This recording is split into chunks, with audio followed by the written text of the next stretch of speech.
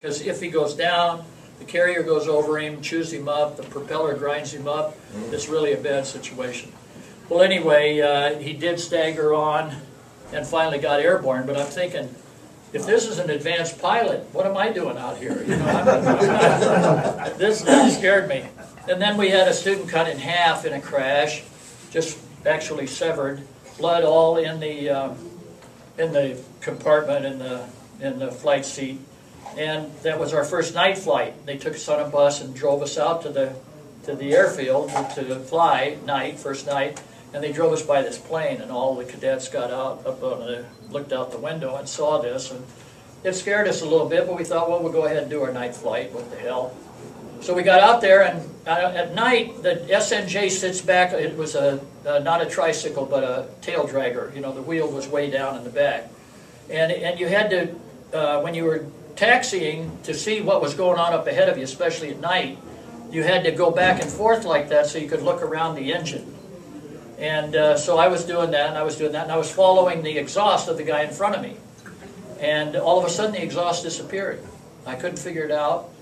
And what he had done is he had run up his engine a little bit, and then so for some reason, maybe habit, what they had trained us to do, he reached down and he pulled up his gear while he's taxiing. Gear, bang, he came down. I couldn't figure out what was going on. It was so dark out there. I called the tower. I told them I couldn't find the guy, and they sent out a truck, and that's what had happened. So here I am. You know, I think I know a little bit about flying, but I really was just such a rank beginner. I didn't know anything about anything. So that's about it on things that bring up adrenaline pumps for you. But going back to flying airships, we went to Glencoe, Georgia, and that's where we went through our flight training after our carrier landings and stuff. And we had a lieutenant that was in charge of the basket. We were going to go on a morning flight in a free balloon, which was because in 1925, the front end of the Shenandoah, I'm not sure of the name of the ridge, had fallen off. And the commander that was up there took charge of that piece of the airship and free ballooned it for 20 miles, landed safely, and saved the 12 men that were aboard. So then now everybody in the Navy has to know how to free balloon, and this was 25 and this was 53, so there's about 30-some years between. So they put us in the basket. There's about 4 or 5 of us greenies in there. It's about that big.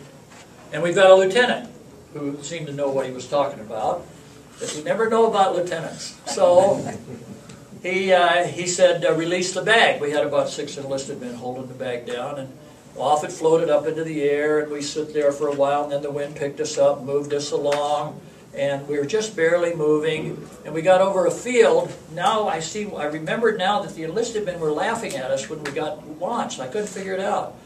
And then I found out later this lieutenant is a crazy man. And I hadn't known that. So he's in charge, though. We're in since he's a lieutenant. So he says, we get over this field. It's a big field. And there's a guy out in the middle of it hoeing. And the lieutenant leans over and says, "Have you been good?"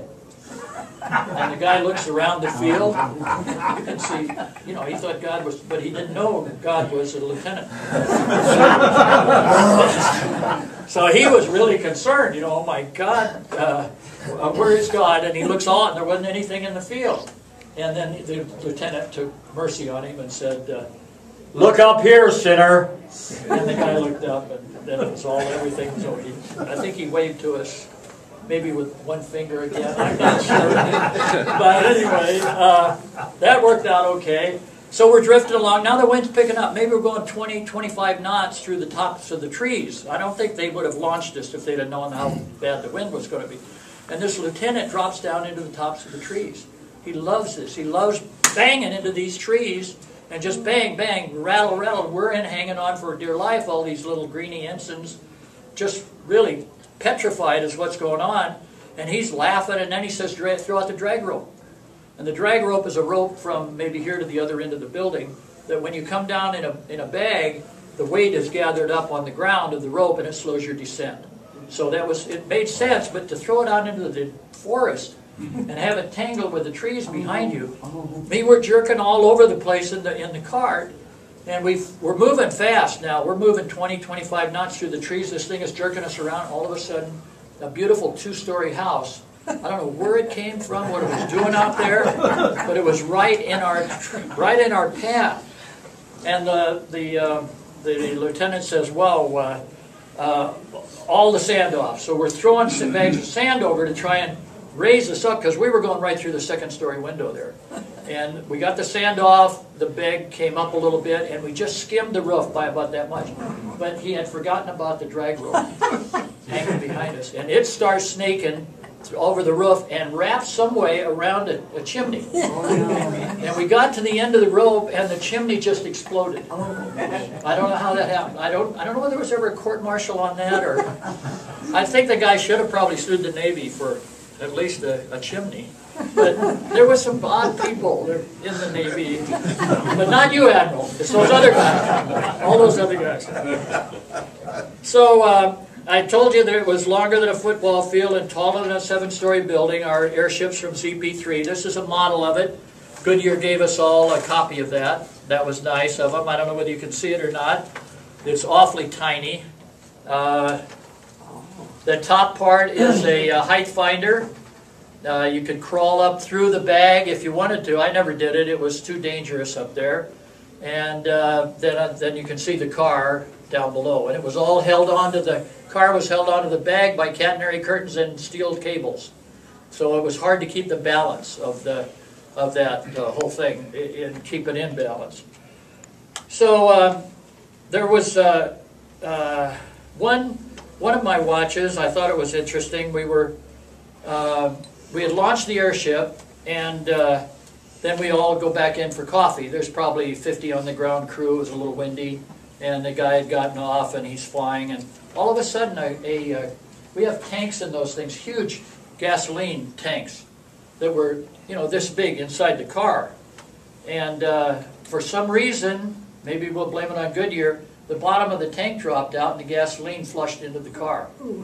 And so, now it's a floating bomb. And the captain, smart guy, threw all the electrical power off immediately. So now he's got the engines, but he doesn't have any controls. He can't put the engines in reverse to land or do anything like that. So he's flying around trying to get somebody on the ground to get their attention. We didn't wear parachutes. You couldn't wear a parachute. You had a knife to cut through the neoprene, but you didn't have parachutes. So he flies around. He's dropping stuff on the ground. Finally, somebody picks something up, goes to the CO of the base, full-on emergency. Everybody shows up now to land this airship. I'm the junior officer of the watch. Maybe I'm an ensign, maybe I'm a JG, but I'm nothing in this world. Nothing. So the lieutenant's in charge. He's got the watch, so he's got to land this thing. A whole bunch of captains from the base showed up. And then they started looking around, and I think this is where their mind worked. And Admiral, you'll have to tell me if this is true or not. Some of those captains said, "Man, I'm the senior officer here. This could be a catastrophic situation. Damn, I think I've got some work to do in the office." And they left. And pretty soon it was just him and I, because we had to watch. It was very disquieting, to say the least. So we got 150 men up at that end of the circle, this huge asphalt circle, and the airship could land in any direction, into the wind. So we had all these crew members up there, a couple of hundred, and they were to just tug the line and slow it down a little bit, because he couldn't put it in reverse. And then he would land, and then we would get control of it and put it on the mast. And then the fire trucks would come out. Well, some of the enlisted men at the other end were going to stop it by themselves, and all of a sudden they were taking 20, 30-foot steps, because the airship was still moving pretty fast. And some of them fell off, and there's a couple of pictures in this about them on the ground. And then they finally got control of it. We put it on the mast. We shoved in the foam, and it filled the car up with foam, and they finally got control of it. It didn't explode.